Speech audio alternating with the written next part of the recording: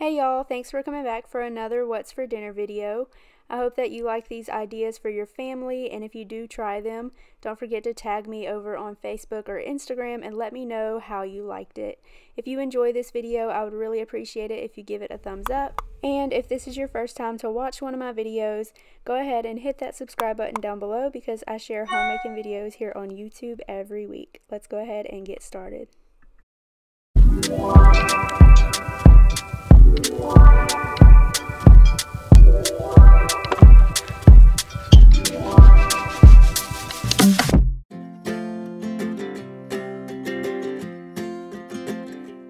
So the first recipe that I'm going to share with you today is rice dressing, and for this I'm just using a little over a pound of pork sausage and then a little over a pound of ground beef. I'm just going to season it really well and then let it cook down. You can season it with your favorite seasoning blends, but today I'm using the Cajun Redhead, onion powder, and garlic salt. So I'm sorry I don't really measure out seasonings, but something my mom taught me is to just cover the top of whatever you're cooking with the seasoning. As you can see here, how the onion powder just completely covers mostly the top of the meat.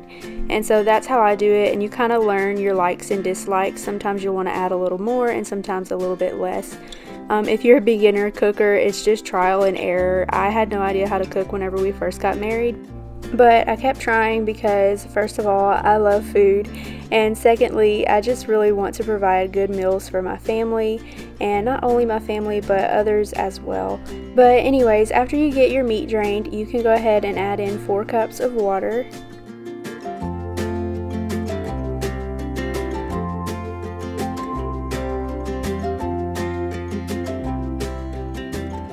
So after you mix in your water, you can add some better than bouillon. A heaping tablespoon would be ideal, but that's all I had left. If you don't have better than bouillon, you can use bouillon cubes. And then here I'm adding a little bit of Tony's dry roux and a capful of kitchen bouquet.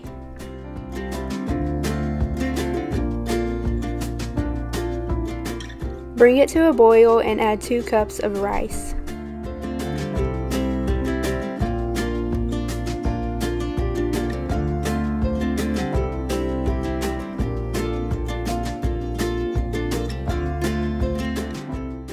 So let it boil for just a couple of minutes and then turn your heat down low. Cover your pot and let it cook for about 20 to 30 minutes. I say 20 to 30 minutes, but check it at 20 minutes, and if it looks like it still needs to cook, just let it cook for about 5 to 10 minutes more. So it should be nice and fluffy like this whenever it's done. This was really good, and we just ate it by itself as a meal. But it's also good as a side dish.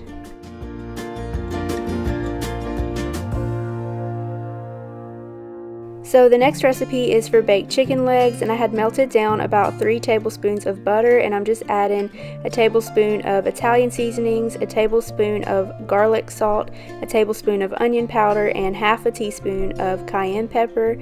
And then I'm also going to add a little bit of pico pepper sauce.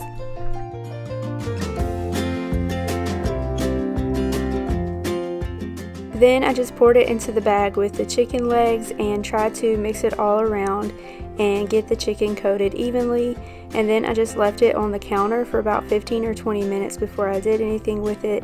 My chicken was barely thawed out, so it was okay to leave on the counter a little while longer. And so after that 20 minutes was up, I sprayed a baking dish with some olive oil, and then I just put my chicken legs into the baking dish and I moved them around so that they would fit evenly, and then I just took a little brush and kind of brushed the seasonings a little bit more evenly onto the chicken legs. Then I put them in the oven at 375 for 1 hour.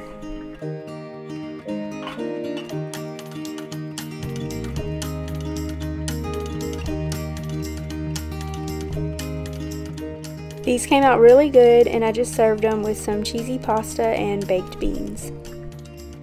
The next recipe I'm going to share with you is a tomato soup, which was actually inspired by Ali Gooch. I have made this recipe so many times, and I have just tweaked it a little bit. So the first thing that I did was I poured a little bit of oil in the bottom of my pot, and then I put 2 cups of Pick Sweet seasoning blend. and I'm just gonna soften those vegetables.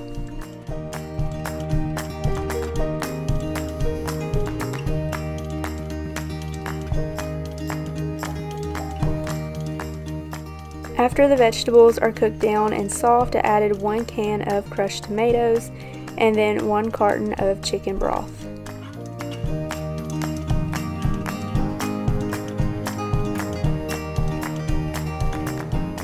So then I turned the heat up to bring it to a low boil, and then I started seasoning it with some dry basil, some Italian seasoning, and garlic salt.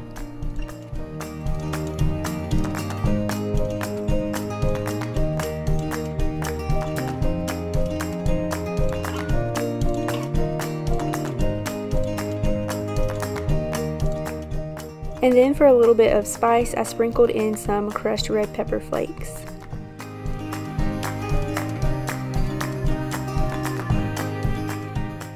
Then I added about 1/4 cup of ditalini pasta directly into the soup, stirred it around and let it come to a boil, and I just cooked the pasta in the soup. I really like to do this because then the pasta really takes on the flavor of the soup, and it's so good, and since this pasta is pretty small, it doesn't really take over the soup.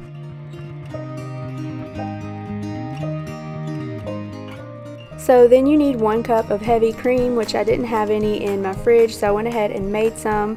To make your own heavy cream, you need 3/4 of a cup of regular milk and then 1/4 of a cup of melted butter.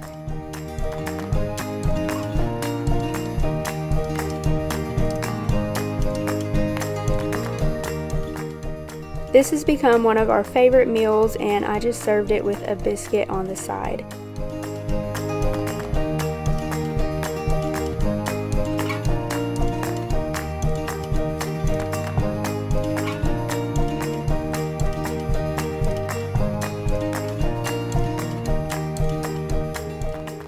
So that's all for this video. I hope you enjoyed it, and if you did, don't forget to give it a thumbs up.